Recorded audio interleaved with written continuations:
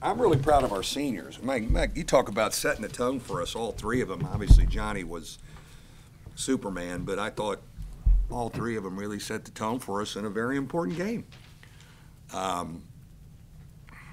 Again, I think our offensive efficiency has been good. It hasn't always come out with wins, but the last two,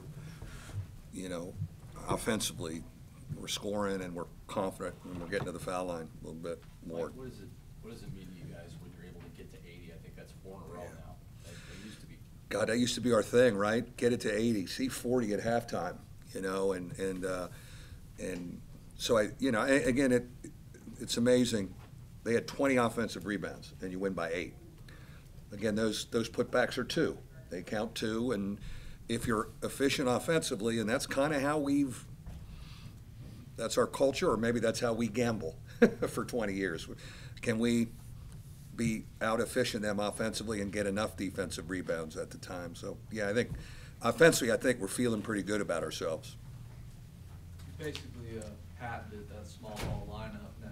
Yeah. Kind of talk about how you dealt with their twin towers that way. Yeah, we were praying it would bounce to us on the first miss, and Johnny became really good in the second half, but I thought our guards came down, and I can't say enough about Rex Pfluger. And I know he's starting to shoot the ball and score for us a little bit, but the fighting, physical, winning plays that the guy continually makes is amazing. And, so we held our own, and as they're tipping it, and everybody's saying, oh, my God, we got to get a big guy in there to rebound. I go, wait a minute, they got to guard us on the other end.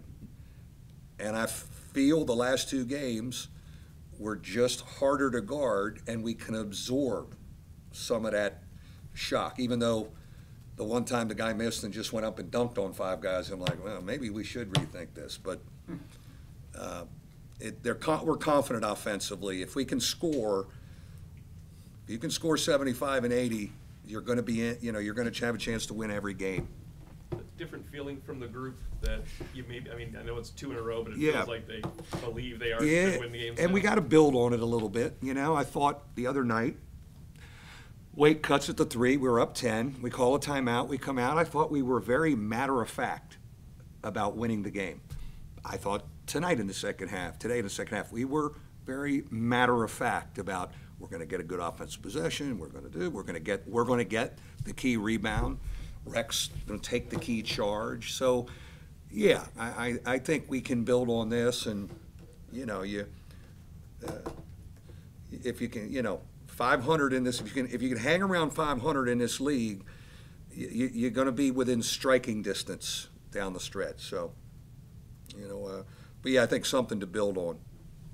Mike, can you talk about your defense? Seems like you've upped the intensity the past couple of years. Well, they shot 36% from the floor. I know those putbacks were kind of hard to absorb a little bit, but I mean, they shot 40, for the game, which is pretty good. Field goal percentage defense. And again, we didn't want to overhelp, because if they make 2 threes in a row, and I know that's not a strength of theirs, but sometimes guys that can't make threes make them, and then the whole complexion changes. Thought we did a good job of walling up on their big guys and making them take tough shots, and those counted 2, and and we helped off of people, and we rebounded enough to win the game. Mooney said he's been working a lot I guess, on his defenses and trying to be better at that. But is that the thing that he's?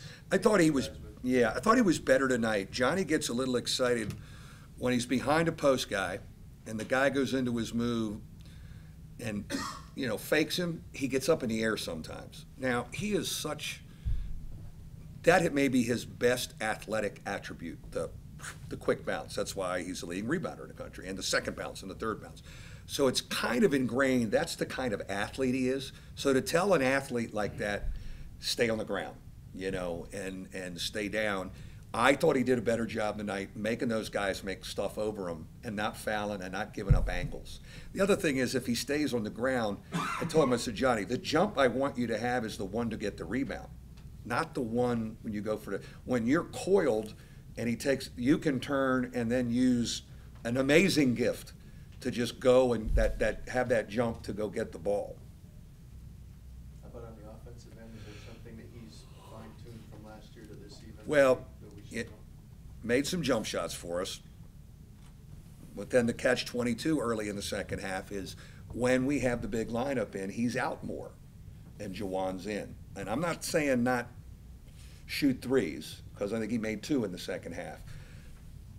But when we downshifted the lineup and he is rolling and he's got perimeter guys around him that can stretch the defense and he's playing one-on-one in the post or driving from the elbow with spacing, there's where he's really good. And that's what we've substituted to.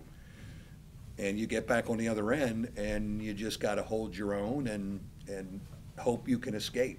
And tonight was the ultimate test. They kept playing big. We kept playing small. Something was going to give at some point. We got better. We were just better offensively and harder to guard enough. Good ones found the level of consistency that you were looking for. Tell you, he's a tough dude, man. He's really grown for us. You know, I mean, he gets 14 every game, doesn't he? I mean, it's like he comes off, he gets you 14. He's hunting his shot. He's aggressive, and I really feel good. You know where he is. You know, Prentice gave us a good floor game. I mean, he didn't score it for us tonight, but he had 5 assists. And but Dane is a very confident guy right now. Thank you. Thank you.